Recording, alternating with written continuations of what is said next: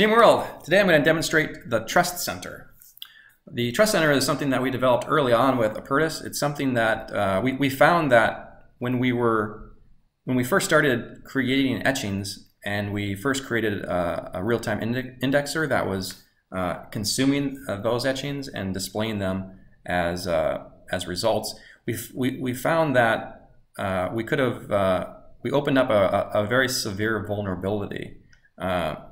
Whereas someone could basically send any number of malicious scripts and our indexer would have automatically just kind of executed them. So we needed to figure out a way to get around that, and what we developed was the Trust Center.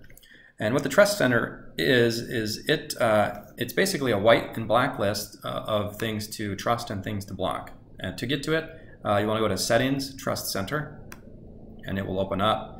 You can see here there is a trusted list and a blocked list. We have quite a few things on the trusted list. Actually, nothing at all on the blocked list right at the moment.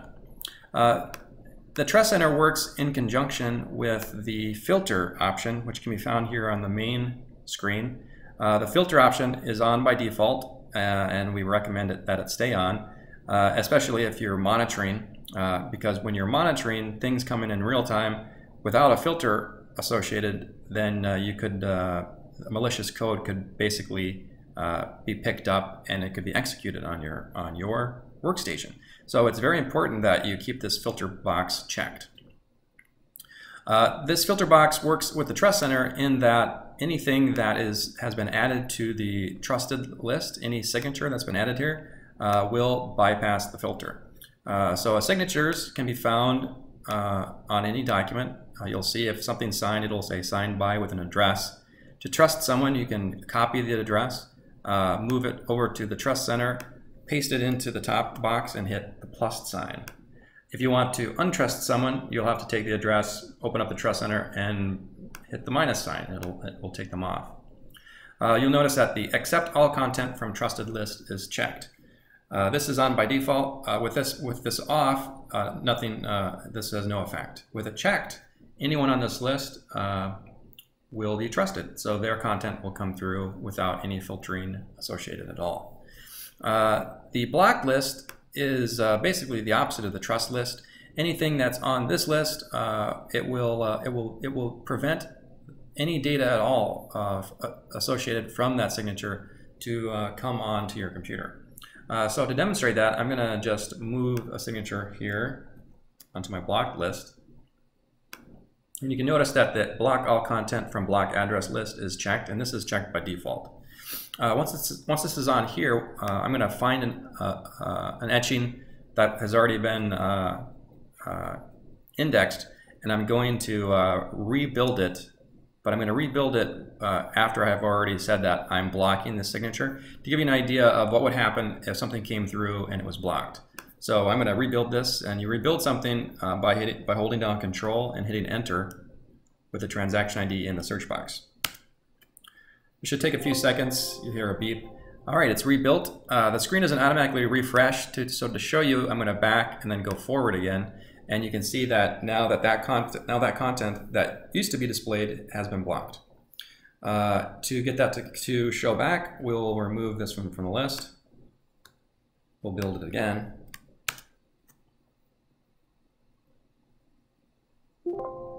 And now you can see that the content has returned.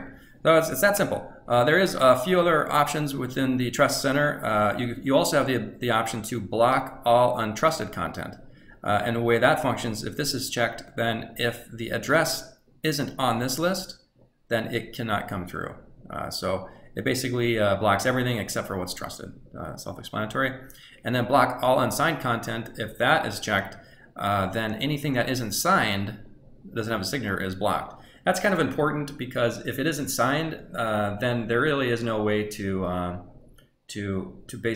filter someone out unless you filter out all things that aren't signed, because it's the signature that creates the unique identity that allows you to do the filtering. So we're going to keep this one checked. However, if you have your filter on and you're real-time monitoring, it should be safe for that to come through, because anything coming through with the filter on Within the message, it is basically converting anything that's in here into HTML-friendly string. So it's converting all scripts to the HTML representation of that. And in doing so, it basically removes any scripting content in there. And then similar to that, any file types, any extensions that are known to be able to contain any type of payloads, basically really anything other than text files and JPEGs and a few other file types, waves, things like that. Everything besides maybe 6 or 7 file types is by default filtered out. So what you'll see is you'll just see the file name. You won't actually, the file itself won't actually be downloaded. And that's what happens by default with the filter box checked. So that is the Trust Center. Its main function is to allow other users to trust what you have put out into the world. And thanks very much for your time, and have a great day.